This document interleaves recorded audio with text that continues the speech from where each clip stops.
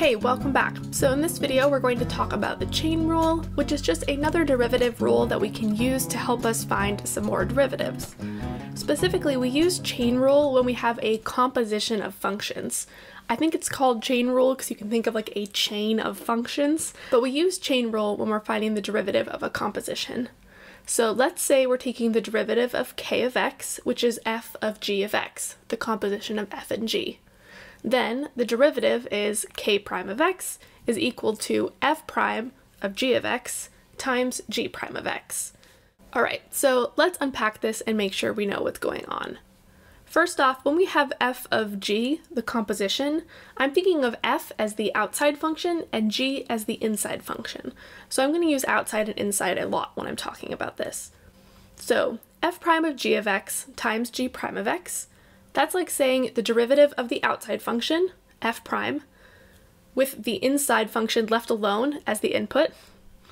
Then we multiply that by the derivative of the inside function. So we're still taking the derivative of both functions, both f and g, we're just combining them in the specific way set out by the rule. So I'm going to be bringing this back quite a few times while we're talking about the chain rule, where I have the derivative of the outside with the inside left alone times the derivative of the inside.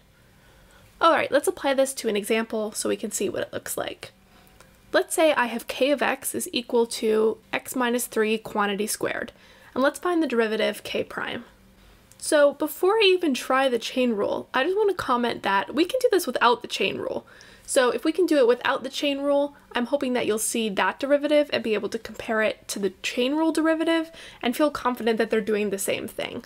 So if we just distribute out x minus 3 times x minus 3, we're going to get something we can take the derivative of. So if we rewrite k, x minus 3 times x minus 3, and we distribute, I'm getting x squared minus 6x plus 9. Then this is just a polynomial. We can do the derivative of it using power rule. So we get 2x minus 6 as our derivative. Derivative of x squared is 2x. Derivative of negative 6x is negative 6. Derivative of 9 is 0. So we have that the derivative of k is 2x minus 6. Not everything's going to be this easy. I will show you why later in the video, but for right now I just want to show you sometimes we can do this without chain rule, but chain rule should give us the same answer. So let's try out our chain rule on this function and make sure we're getting the same derivative. So as I've mentioned, when I'm doing chain rule, I like to make sure I know which function is the inside function and which function is the outside function. So this can take a little bit of practice, but I'm hoping that with some time you can feel really confident with it. So here we have something squared, and that something is x minus 3. So I'm thinking the inside function is x minus 3, and the outside function is x squared. You can check this for yourself by thinking, okay, the outside function is something squared, and then we're going to put our inside function as that something. So x minus 3 squared, that is the composition of the inside and the outside function. I'm getting the function we started with, x minus 3 squared. So in our formula where we're writing it as f of g of x, g is the inside function and f is the outside function. And again, anytime you want, you can check this for yourself by composing the functions f of g of x, write it out, make sure it's working the way you want it to. I have f of g, g is x minus 3. Then what f does is it squares the thing, the input, so it's taking x minus 3 and squaring it. And that gets us the function we started with, our function k. So, alright, we feel good. We've identified the inside function and the outside function. Let's go ahead and find the derivative. So chain rule tells us that the derivative of k prime of x, is f prime of g of x times g prime of x. So we're going to need the derivatives of f and g. Let's go ahead and find those. The derivative of g is just 1, and the derivative of f is 2x. So we have our information. We can put it into the equation, the formula for the chain rule. Okay, so I do this in steps just to really make sure we're understanding what's happening here. I'm going to do f prime of g, g is x minus 3. Then I'm going to multiply by the derivative of g, that's 1. Then I'm going to do f prime of x minus 3. F prime does 2 times the thing, so 2 times the input. So here I just have 2 times x minus 3. Then I can distribute and get 2x minus 6. And this is what we had gotten for our derivative previously, without the chain rule. So using this process, we get the same answer. And this means we have successfully taken our first derivative using the chain rule. You can always do this inside and outside function step where you write it all out. Then you do the formula directly where it's f prime of g times g prime.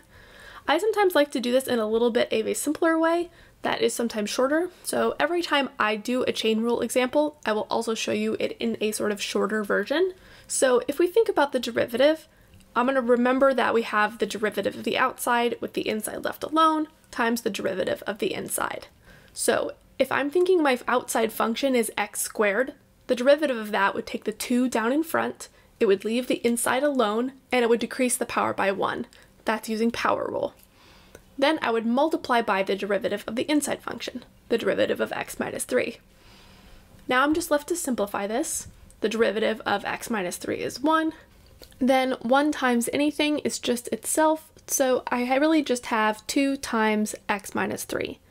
I can distribute this and I get 2x minus 6, and this is the same result that we computed both of the other ways. Again, this is still the chain rule, it's just a shorter, more faster way to write it that you can really start to use once you've become more comfortable with chain rule and you don't need to write out all of the steps about the inside and the outside function. Okay, so in that example, we didn't really need chain rule, but trust me, you're going to be really happy we have chain rule, and let me show you why. So in this example, let's say that we have k of x, and this time it's x minus 3 raised to the 5th power. So instead of squared like the last example, we have to the 5th power. And we're going to find the derivative k prime. So we could do this without the chain rule, but it's going to take us a while. We could simplify x minus 3 quantity to the 5th power by writing it out 5 times and then distributing all of the terms out. We'd get x to the 5th plus some stuff, there'd be a lot of terms going on. This would take us a long time. So chain rule lets us find the derivative much more quickly, so it's much faster to do it this way. Okay, so with chain rule, we have an inside function and an outside function. Remember, it's f of g, so g is the inside function and f is the outside function. Here I'm seeing that we have something raised to the 5th power. So that something is our inside function, our g, so x minus 3 is g, and then the outside function is something to the 5th, or x to the 5th. So that's our f function, our outside function. Now I know I'm going to need both of their derivatives, so I'm just going to go ahead and take these right now. The derivative of g is 1, and the derivative of f, the derivative of x to the 5th, is 5x to the 4th, using the power rule. So now I have all of my information, I just need to assemble it using the chain rule. So the chain rule says that k prime of x is equal to f prime of g of x times g prime of x. So I'm going to work on the g functions first. So f prime of g, that's x minus 3, times the derivative of g, which is 1. Then I look at what f prime does. F prime is 5 times something to the 4th power, so that's going to be 5 times x minus 3, that's my input, to the 4th power. Knowing how to compose functions pretty confidently is really going to help you out here. So again, I have 5 times x minus 3 to the 4th times 1. Multiplying by 1 leaves the function as it is, so this is my derivative. I would say that was a lot faster than trying to distribute out x minus 3 multiplied by itself 5 times. That would be a lot of math to do just to get us to something that we could take the derivative of. Instead, we can use chain rule. So once you feel more comfortable with chain rule, you could do this in even a faster way by remembering that the derivative is equal to the derivative of the outside function with the inside function left alone times the derivative of the inside function. So here we have something to the 5th, that 5 will come down in front, we decrease the power by 1, leaving the inside left alone, then we multiply by the derivative of the inside, the derivative of x minus 3. Now we just have to simplify, so we have the derivative of x minus 3, that's just 1, and 1 times anything is itself, so I'm left with 5 times x minus 3 to the 4th as my derivative. Alright, so as you're learning this, just give yourself some time to get comfortable with the inside and the outside function. I know for me, I really had to write out the inside and the outside every single time when I was first learning this and do all of the steps, but now that I've done chain rule quite a few times, I can jump to the shorter version and do this without having to write out all the steps. You do what's comfortable for you, and just know you'll get here eventually if you're not here right away. Alright, well that's it for this video. We just did 2 examples here just to really get used to the chain rule. The next video is going to just run you through a bunch of chain rule examples so you can see what this looks like in practice. We're just going to practice this over and over again. Awesome, well thanks so much for watching, and I will talk to you in the next one.